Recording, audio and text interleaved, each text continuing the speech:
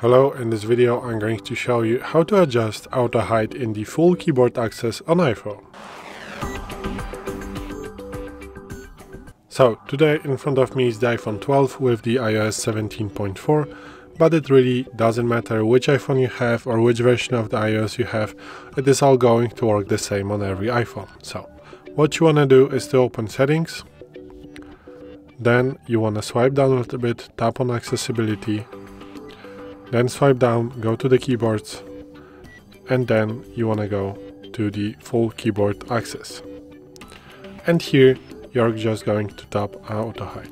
Now you can turn off or turn on this feature, and also if you turn on this feature you can adjust after how many seconds the focus is going to disappear due to inactivity.